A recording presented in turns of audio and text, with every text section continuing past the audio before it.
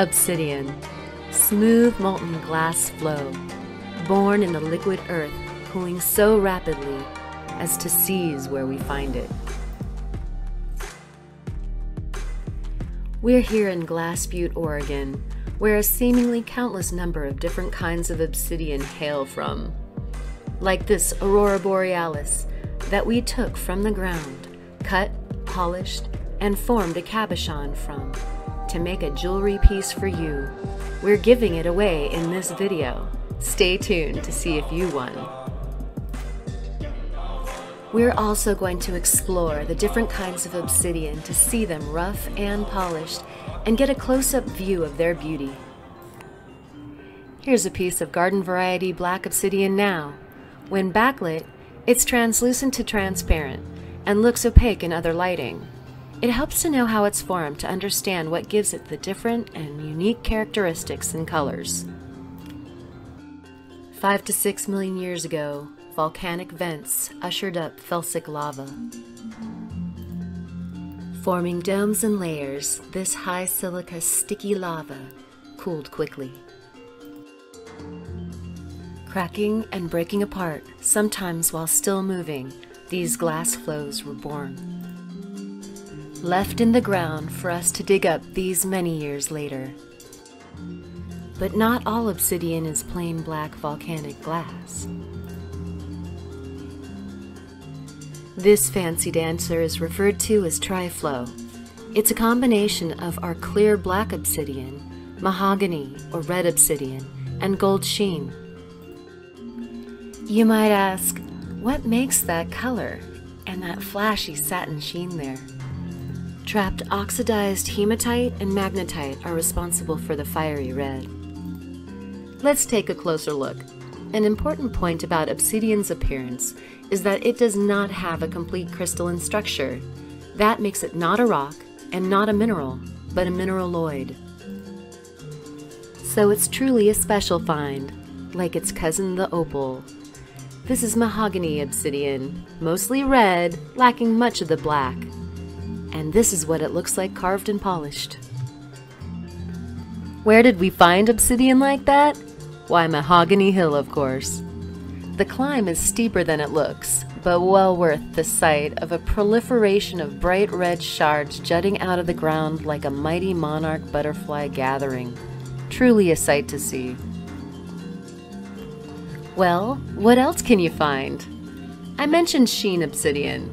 It turns out the gases got trapped inside some of the obsidian as it was forming, leading to some really interesting sheen patterns. Upon closer observation, you can see different directional layers of sheen. Imagine the quick tumult in the volcanic moments of its chaotic inception. And here's what some of the sheen obsidian looks like cut and polished, hanging out with some Oregon sunstone. The sheens can display different colors, such as gold and purple. Nanocrystals of magnetite create differing hues we see sprinkled through this micro-landscape. The macro-landscape at Glass Butte has actual regions and pits where you can hunt specific kinds. Just kindly don't claim jump. And that was a short list of varieties. Up ahead is Midnight Lace, Burgundy Swirl, Gray Banded, and to our left, Tiger and Aurora Borealis, just to name a few. Here's a side shot of Mahogany Hill. Past it, you can see the white layers of rattlesnake ash flow tuff and vestiges of the Brothers Fault Zone. Next up, this unusual gray-green obsidian. It has very fine sheen appearing chatoyant and displaying fine layering. I'm not sure, but could this be velvet?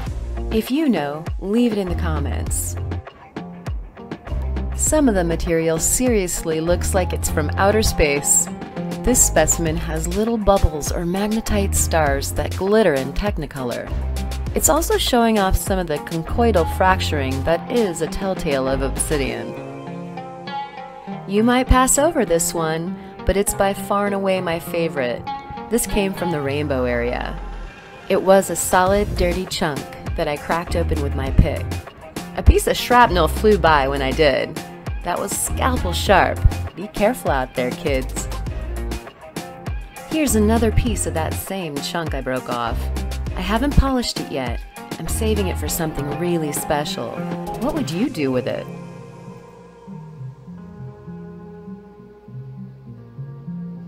Under magnification, you can really see those reflective particles. Amazing! I'll roll a slideshow at the end of the video, just the magnified shots. They're so pretty, like another world. Some of the pieces seem fantastically in between genres, like gray striped silver sheen aurora material all mixed up into one. Of course, the stones don't know the rules to our vernacular. I love that about rocks. It's kinda like how we try to name all the insects. There will always be new ones to discover. They do polish up like a dream, though. Speaking of that, here's a friend from the Aurora Borealis pit. Tight layers of bubbles and magnetite conspire to cast hues intermingling. Lavender, green, blues, it draws you in. You can see the subtle color play and intriguing texture in this cabochon. We're pretty familiar with this one. A great journey of cutting, shaping, polishing, and setting, to continue its adventure with someone new. It's time for the giveaway. Let me take a moment to thank you all for supporting the channel with your subscriptions, comments, likes, and your shares. We appreciate you. So we're giving back. All the names went in the hat, some of yours twice, as promised.